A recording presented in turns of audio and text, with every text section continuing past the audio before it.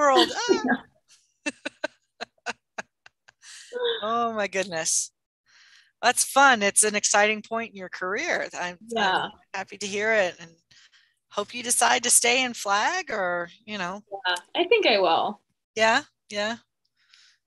Great. It's so much fun to, I was at the Women in STEAM little kind of mixture last night, and it was great to see. It was mainly young women there, and it was wonderful to see so many people choosing a career. And it was interesting. We were talking about, the good and the bad, and it really was wonderful to see a vibrant STEAM community here among the women in Flagstaff. Yeah, that's great. And I see it is 5 o'clock, so I will start here. I want to thank everyone for attending investigation of Ambystoma Tigrinum virus, that's ATV, in threatened Chiricahua leopard frog populations. My name is Sherry Schaefer, and I'm a Flagstaff Festival of Science board member. Joining me are Festival Coordinator Elizabeth Vogler and this evening's presenter, Catherine Cooney. And before we start, I do have some housekeeping. So first, you need to know that the festival is live streaming this webinar to YouTube. Only the hosts and panelists will be visible or heard during the simulcast. So if you miss anything, or you want to see any of the other live stream programming, including a lot of last year's, just go to YouTube. This event is part of the Flagstaff Festival of Science, often called the 10 Best Days of the Year. Our mission is to connect and inspire the citizens of Northern Arizona, particularly youth, with the wonders of science and the joy of scientific discovery.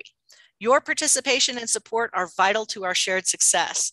All festival events are free, thanks to our generous sponsors and donors. So if you'd like to support our work, one way you can do that is go to scifest.org and click donate. You can also find a full list of events at scifest.org, and you can register for any of the events that require it on our Eventbrite page. And we'll be putting that in the chat box during the presentation. Another way you can support the festival is to take a short 5-minute survey after the completion of this webinar and any other events that you participate in.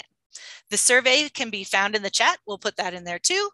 Also, one survey respondent will win a pair of Apple AirPods after the completion of the festival. So the more things you participate in and then take this survey, the more times you are entered to win. During the presentation, please type your questions in the Q&A box. If you see a question you like, you can upvote it, and due to possible time constraints, we may need to prioritize, so go ahead and do those upvotes. If you have any technical problems with the webinar, please communicate with us in the chat, not the Q&A box. Thank you very much for patiently waiting through the housekeeping portion. I'm excited to get going, so without further ado, I'd like to introduce Catherine Cooney. Kat is a graduate student at Northern Arizona University, where she's investigating ranavirus dynamics in threatened Chiricahua leopard frogs. Over the past 9 years, Kat has maintained and studied natural systems across the United States and Central America with a focus on amphibian monitoring. In the future, Kat hopes to continue protecting and studying diverse ecosystems while connecting science to community. Her talk today will spotlight her graduate research. So take it away, Kat. Great. Thanks, Sherry. I'm gonna try to share my screen here. Looks like that's working. So I'd like to first say a quick thank you to everybody that has joined my presentation today. I see my mom and my dad in the chat, or in the participants. So hi, Mom, hi, Dad.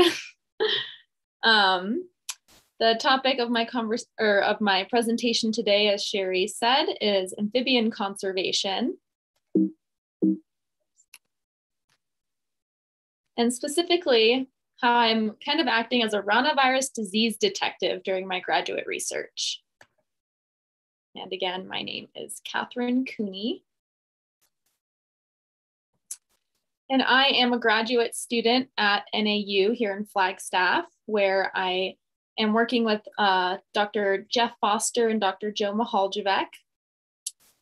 And my research is funded by the Arizona Game and Fish Department, the Arizona Federation of Garden Clubs, and the Appleton Whittle Research Ranch. And I'm brought to you guys today by the Flagstaff Festival of Science. So I'm not really sure what the background of many of the people participating in this talk is. So I'll start at the beginning with what are amphibians? And so amphibians are ectotherms, which is another word for cold-blooded.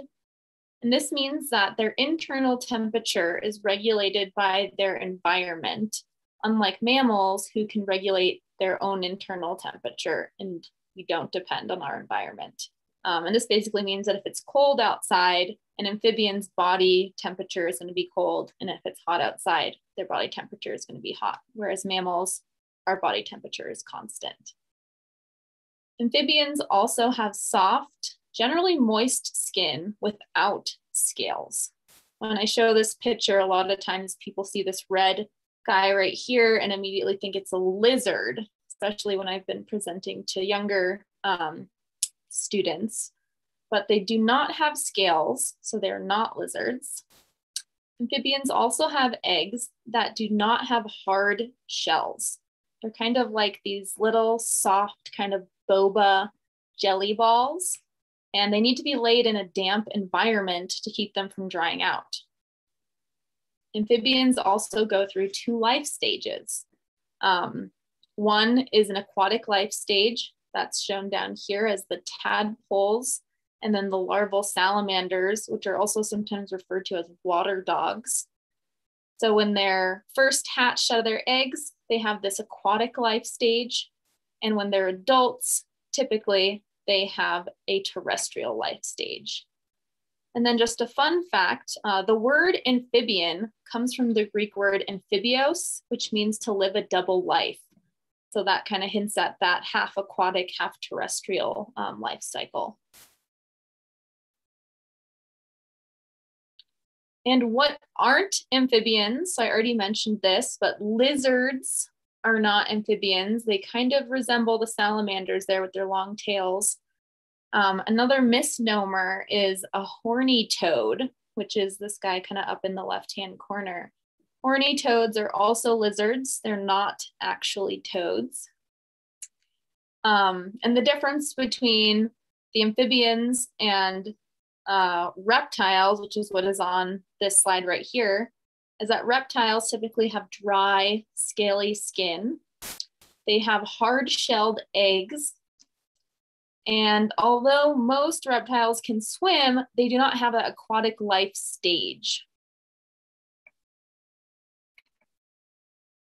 Just to go into a little bit more detail about the amphibian life cycle, this is the life cycle for frogs and toads, where adult frogs and toads will typically find their way to a small pond or a marsh or a wetland, typically an area that has slow-moving water where there's low predation, so hopefully no fish or things like that that would eat their eggs. And they breed in these water bodies, and they can lay hundreds of eggs. One female can lay hundreds of eggs, but a very small percentage of those actually survive to that terrestrial stage.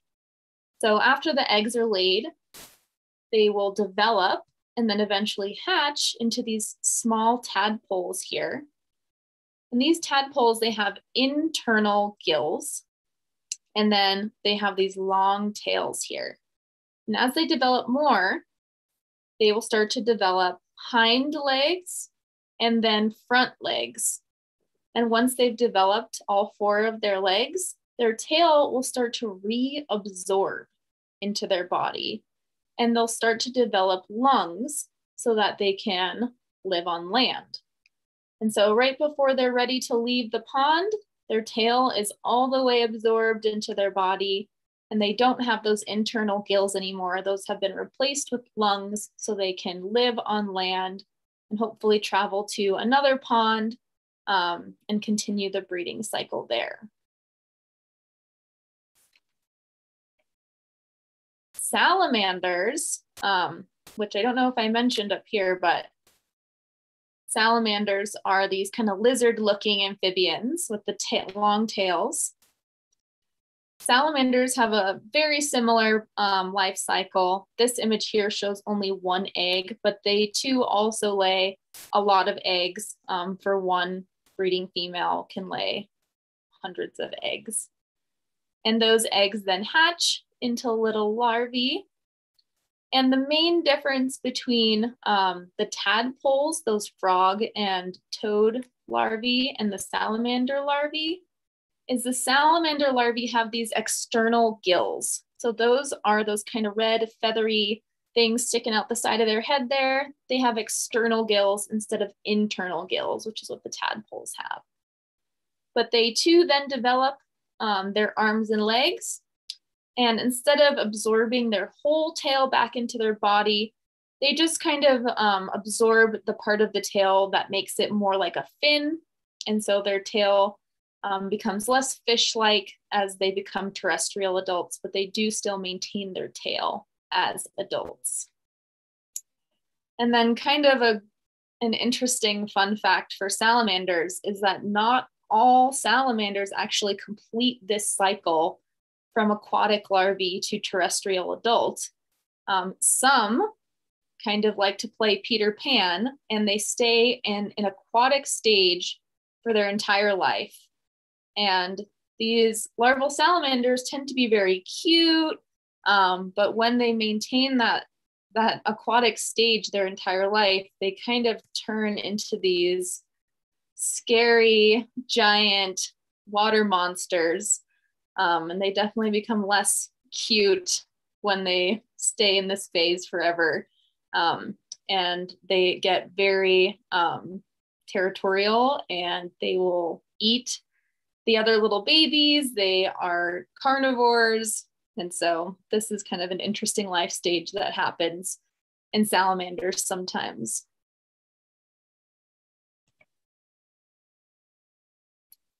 In Arizona, there are only 2 species of salamanders that live here. The Sonoran tiger salamander only lives in a small part of southern Arizona and northern Mexico, and it is a federally endangered species. And then the other species that lives here in Arizona is the barred tiger salamander. And this is a very common species in Canada and in the United States. It ranges from Texas up to Canada, from north to south, and from California all the way east to the Dakotas and Oklahoma. And so here in Arizona, there's that one very rare species and one very common species. There are 16 frog species here in Arizona. And there's 3 pictured here that are actually local to Flagstaff. This first one up here is a western chorus frog. And you can find these typically in the spring at Buffalo Park. There's a little pond over there. And then this green one in the middle, this is a northern leopard frog. And these are actually protected here in the state. But you can find populations of them in cattle tanks off of Lake Mary Road, kind of near Happy Jack. And then the bottom one here, this is a canyon tree frog. And these can be found if you hike in the Grand Canyon at all, especially in the springtime.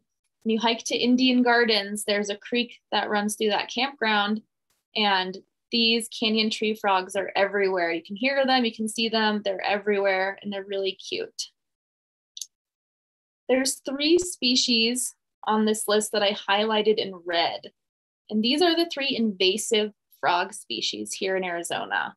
And it's good to note because invasive species pose potential threats to native species, especially these bullfrogs here.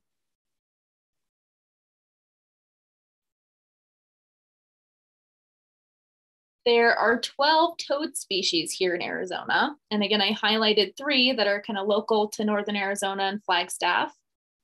The first one here is a red spotted toad. This one in the middle is a Mexican spadefoot. And the one on the bottom here is a Woodhouse's toad. And the main difference between toads and frogs is that toads tend to have rougher, bumpier, drier skin. their bodies are a little bit more chunky. They have shorter hind legs. So when you think of frogs, you probably imagine them leaping gracefully, these long hops. And toads, they kind of have these shorter hind legs. So instead of having these long, arcing, graceful leaps, they kind of just have these shorter hops. Toads also tend to spend more time on land and only really return to water when they need to breed, whereas frogs tend to kind of hang out around water their entire lives.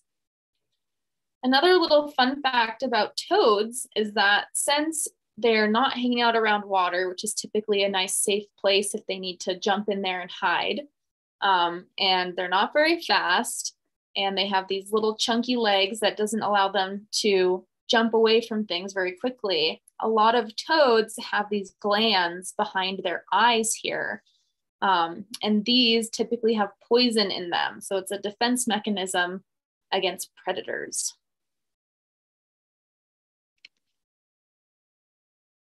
So we covered what amphibians are, and now we're going to cover what conservation is and why we care about conserving amphibians. So nature conservation is focused on protecting species from extinction, maintaining and restoring their habitats, enhancing ecosystems, and protecting biological diversity. And so amphibians are good components, or they're good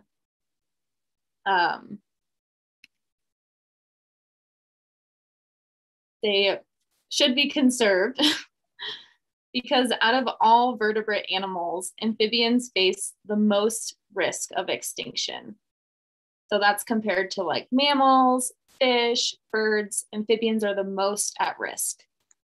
And since 1980, 122 species of amphibians have gone extinct. In addition to that, nearly a third of all amphibian species in the world are facing extinction. So amphibians are in need of conservation, and they definitely need to be researched and studied because a lot of species have already gone extinct. So we want to protect the ones that we still have. So what are the most common conservation threats to amphibians? I already mentioned one of them, and that was invasive species. And here in Arizona, the major invasive species of concern are those bullfrogs I mentioned and crayfish. And just to show you guys how big bullfrogs can get, this picture is from 2 years ago here at a pond near Flagstaff. And there were hundreds of these bullfrogs at this one pond. And you can definitely tell that smaller native frogs would not be able to compete with these giant bullfrogs for food or space or resources. And in fact, these bullfrogs will probably eat any other native species that would try to live near it. And even the tadpoles, which is this picture on the right-hand side, the tadpoles are also huge, and they can eat other larval amphibian species.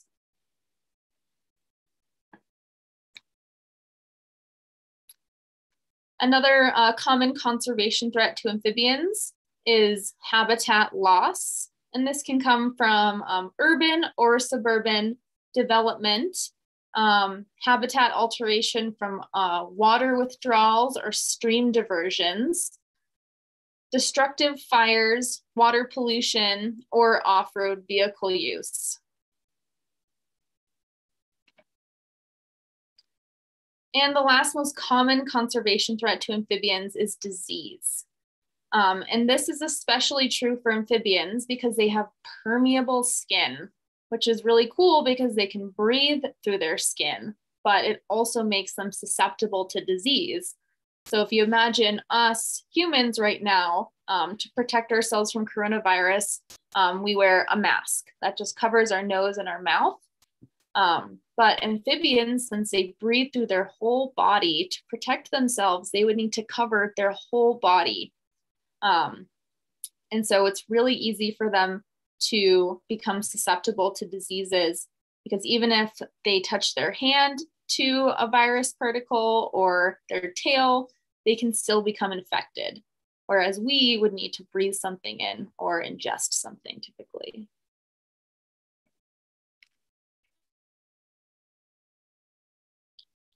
So some major disease threats to amphibians are fungi and viruses. Many of you have probably heard of chytrid fungus, and this has been affecting amphibians worldwide, causing massive mortality events. And it harms amphibians because it grows on their skin and prevents them from breathing and regulating their body functions. And then the most common virus family that affects amphibians are ranaviruses.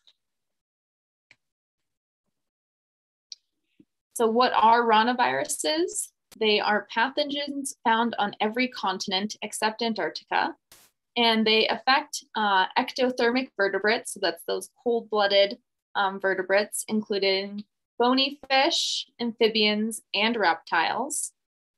They pose a threat to their hosts because they can cause extensive mortality and population declines. In North America, only 2 species of ranaviruses have been identified. Ambystoma tigrinum virus, which is also called ATV, which predominantly infects salamanders, and frog virus 3, or FV3, which is able to infect frogs, salamanders, reptiles, and fish. The first detection of ATV was actually right here in Arizona with the investigation of some localized die-offs of that endangered Sonoran tiger salamander I mentioned earlier. These were first observed in 1985. And in Arizona, only that ATV strain of ranavirus has been detected.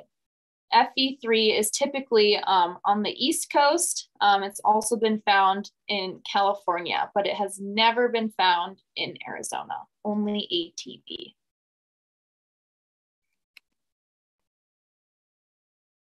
So that ATV ranavirus in Arizona has been affecting the salamander populations since its detection in 1985.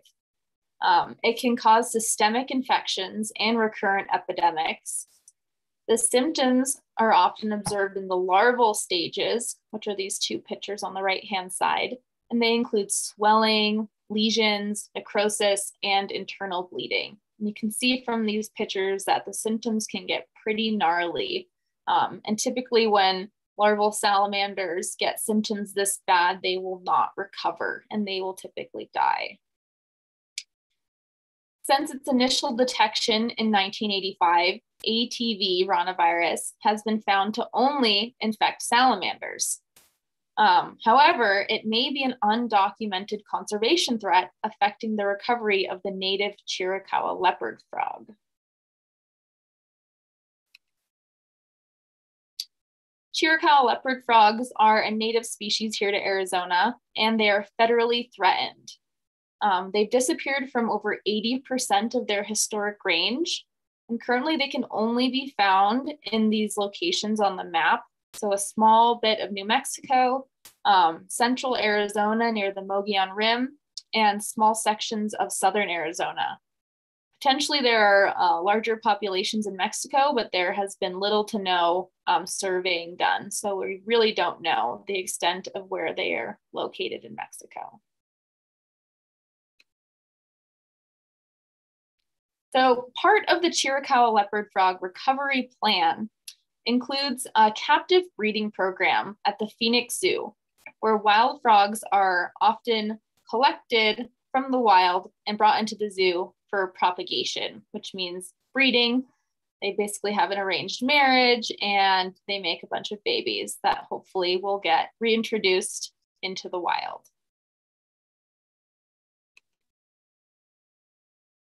Before these wild-caught frogs are brought into the zoo and introduced to the captive breeding population, they undergo a quarantine period, which we are all familiar with.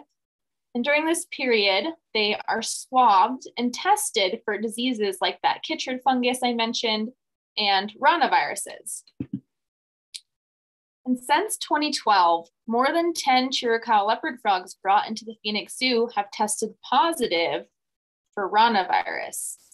However, the specific strain was unknown because in North America, there is ATV, that salamander-specific virus, and there's also FB3, which can infect frogs and has been found in California.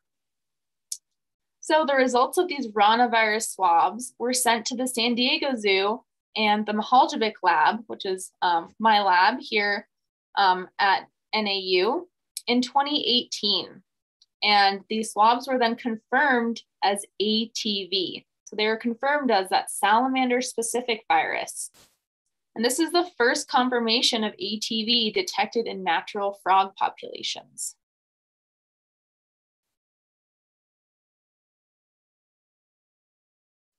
And this is a mystery because no wild frogs have ever been found to be infected with ATV. It's only been found in salamanders.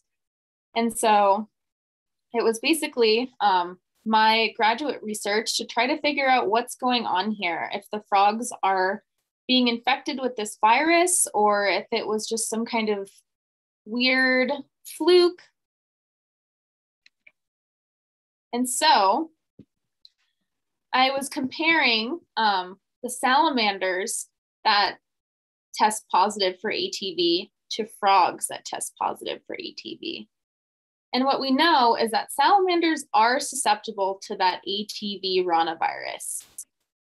And we now think that possibly Chiricahua leopard frogs are susceptible to this virus. We know that salamanders can get infected by the virus and display obvious symptoms or mortality events. However, we don't know if the frogs are actually getting infected by the virus or if it was just on their skin somehow. And that's why the swabs are coming back positive. Again, we know that the salamanders can get the virus, get infected, and be killed by the virus, sometimes up to 100% of salamanders at a site can get the virus and can die. But we don't know if those frogs are getting killed by the virus at all because we've never seen any of those classic symptoms like the salamanders have, and we've never found any frogs dead that have tested positive for ATV ranavirus.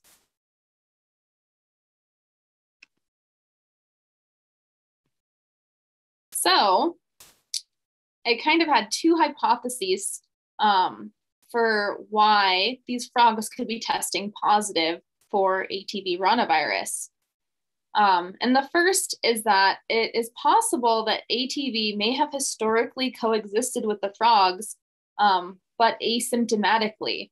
And no one has ever really looked before or tested frogs for ATV because they don't display any symptoms and they haven't been dying in strange ways.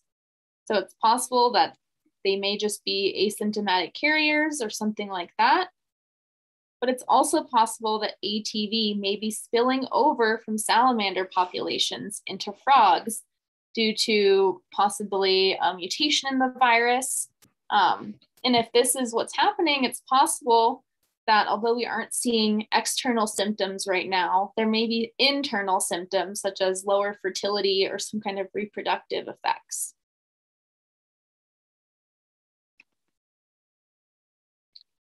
If ATV is host jumping from salamanders to frogs, it wouldn't be the first time a virus was able to jump from one species to another. Three other examples are the bubonic plague, which jumped from fleas to humans and killed millions of Europeans during the Middle Ages. Rabies, which can jump from bats or other small mammals to humans, or one mammal species to another mammal species. And without vaccination, rabies is almost always fatal. And the last most relevant example are influenzas. The Spanish flu, or the flu of 1918, originated in an avian host, so birds. And that 1918 flu killed 50 million people worldwide. To test for ATV ranavirus in Arizona amphibians, dip nets were used to catch frogs and salamanders of all life stages. And this is just a short video.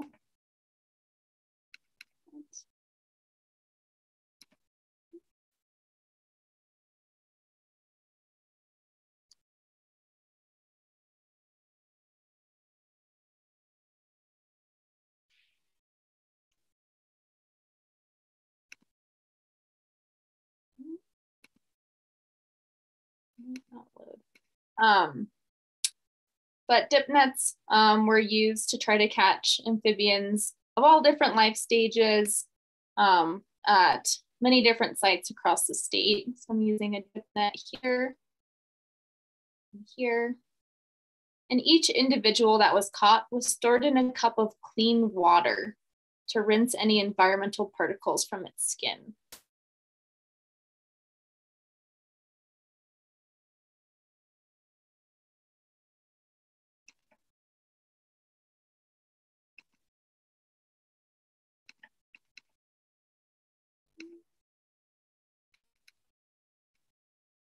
These videos will play.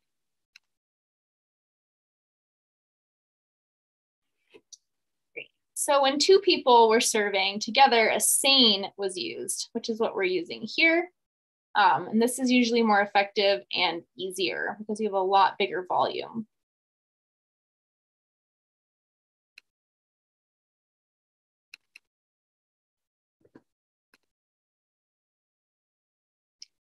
Once amphibians are captured and stored in their individual cups of clean water, they are swabbed. And this is how we detect if there's ranavirus on them.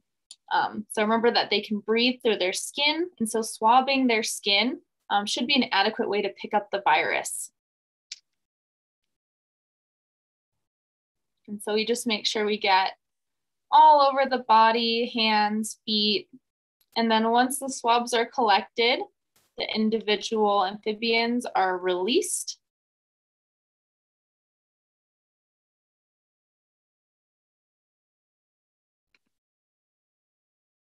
And sometimes I caught or saw other things in the field other than amphibians, including snakes, turtles, lizards, bear tracks, and one time a lost dog that I found in the middle of Coronado National Forest, miles away from civilization. And she was safely returned to her owners after 2 days together.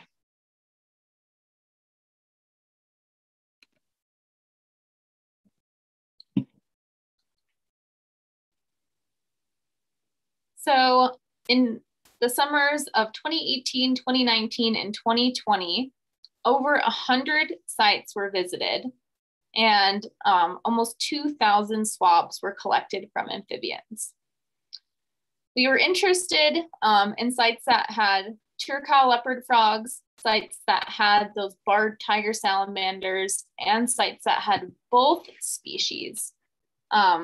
Because if our hypothesis of host jumping is correct, we would have expected to maybe find more positive results in Chiricahua leopard frogs at sites that were either near salamanders or also had salamanders coexisting. And so this map right here just shows all the sites that we went to. Blue dots are sites that only had those tiger salamanders.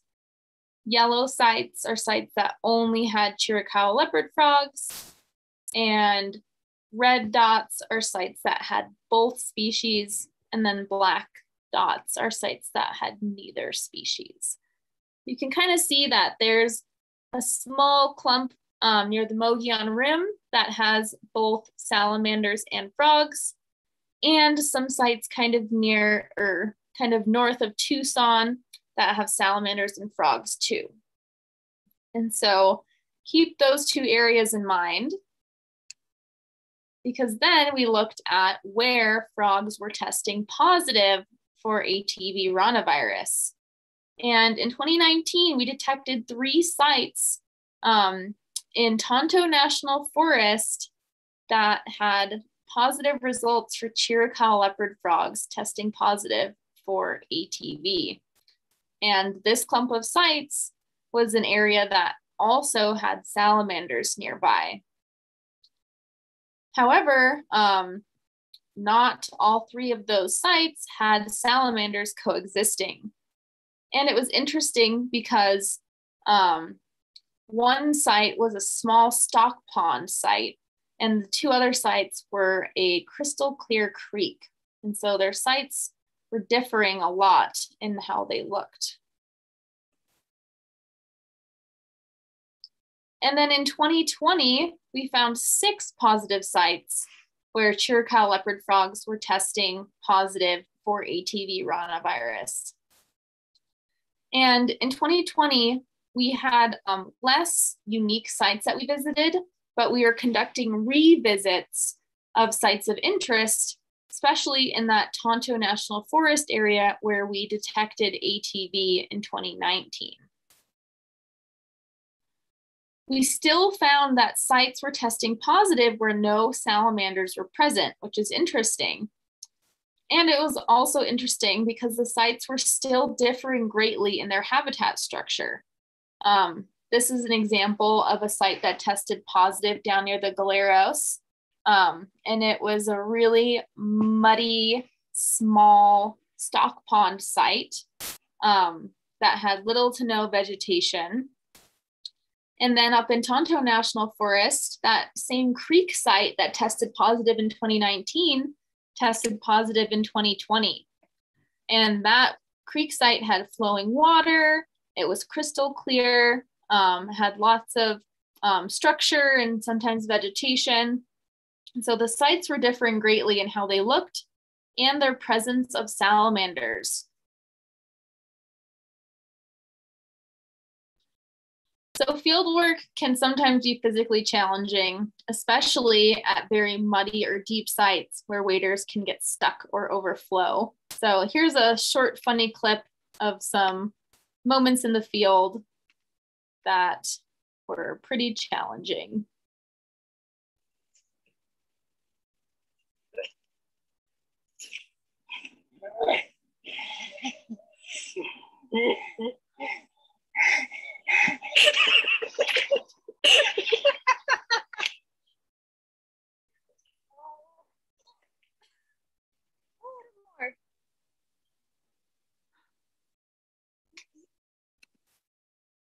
Hopping away.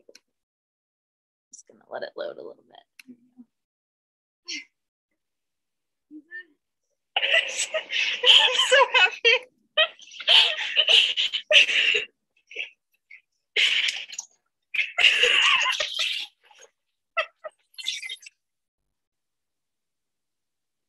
So once the challenges of field work are over, the samples are brought back to Northern Arizona University where they're analyzed for the presence of ATV ranavirus.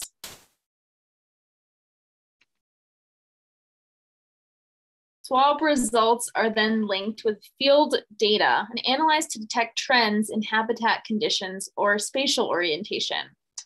Variables of interest include area, water temperature, pH, turbidity, season, year, and the different number of amphibian species present at each site. So that could possibly link sites that have both frogs and salamanders.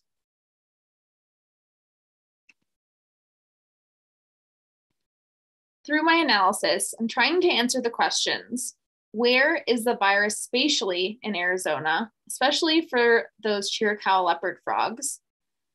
And what we found was that the virus is found across the state from the north, or the virus in general is found across the state from the north rim of the Grand Canyon to the southern part of the state.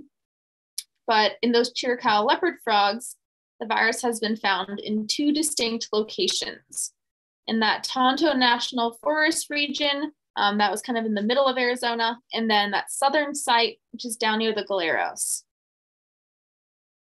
I'm also trying to answer the question, how many individuals at a site are infected? So that links to the prevalence of ATV at a site.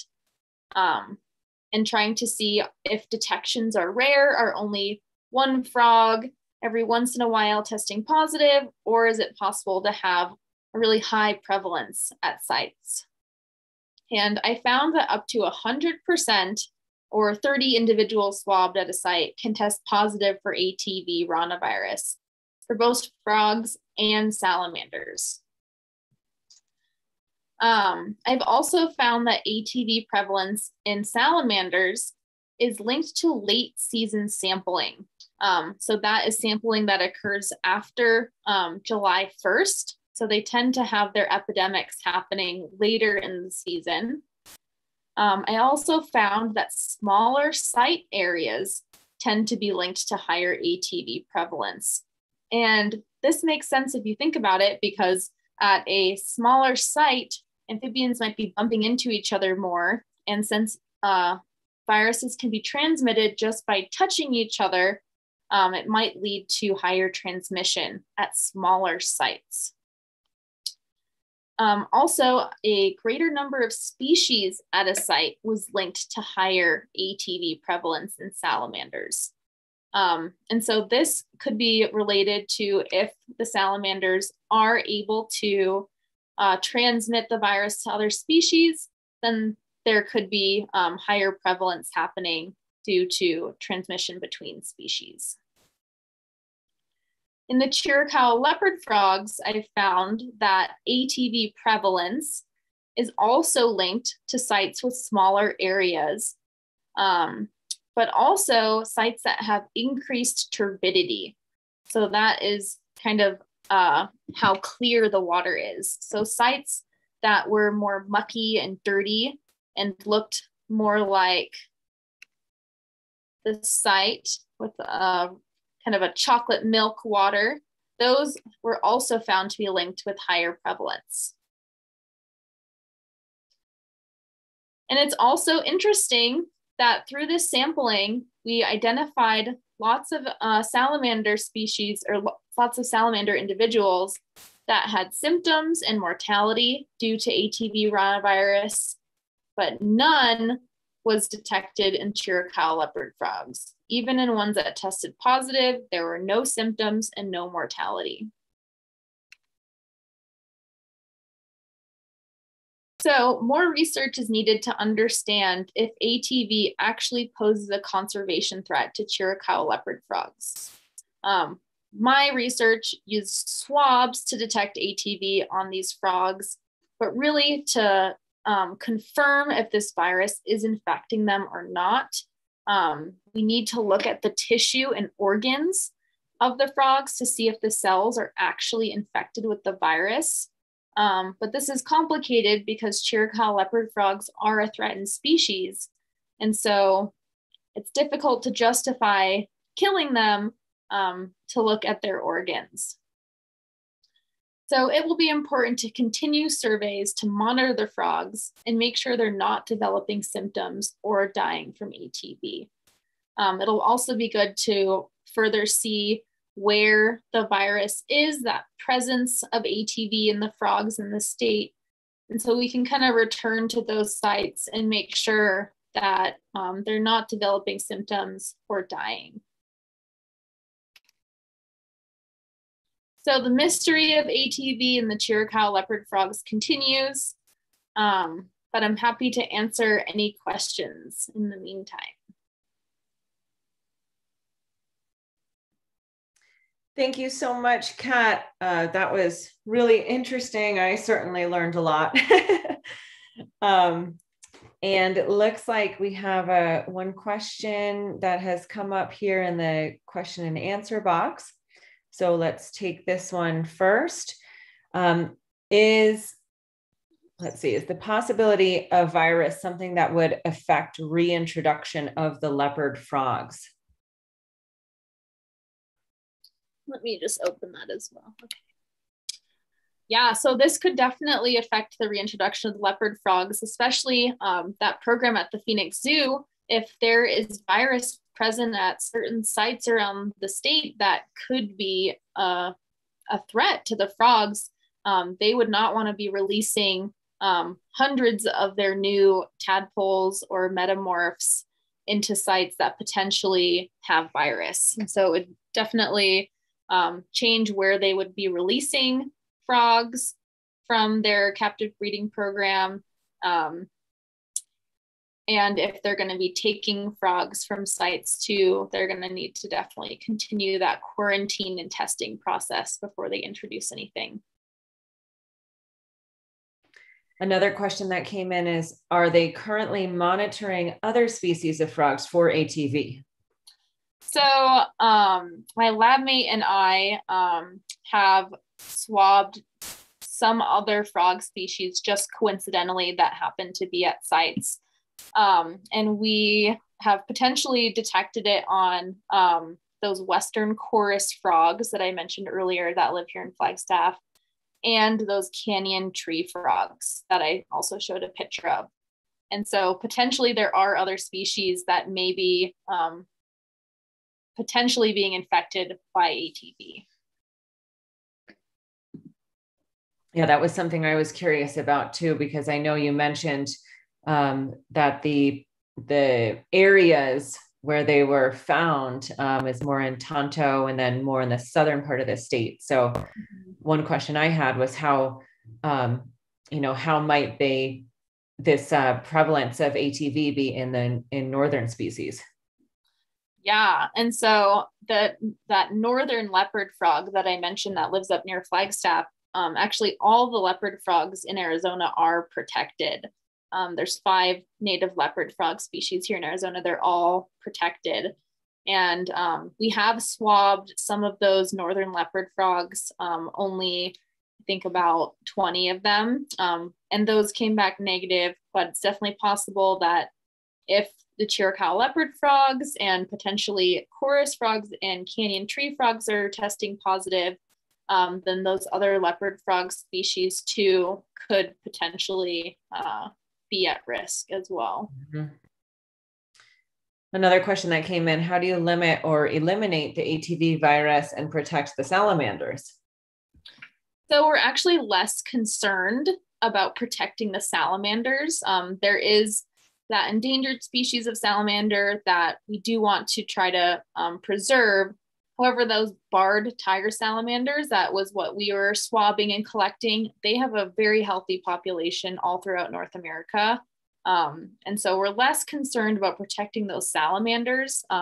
They've been dealing with this virus since 1985, and it seems to be just kind of a cycle that some of them die and have big mortality events. But what we're really concerned about is making sure that that virus isn't going to have the same effect in frogs, because those frog populations cannot have massive mortality events and recover like the salamanders can. And another question here, could other species such as a long-range terrestrial reptile carry ATV? Great question. So we also have some preliminary results that snakes and turtles can have ATV here in Arizona.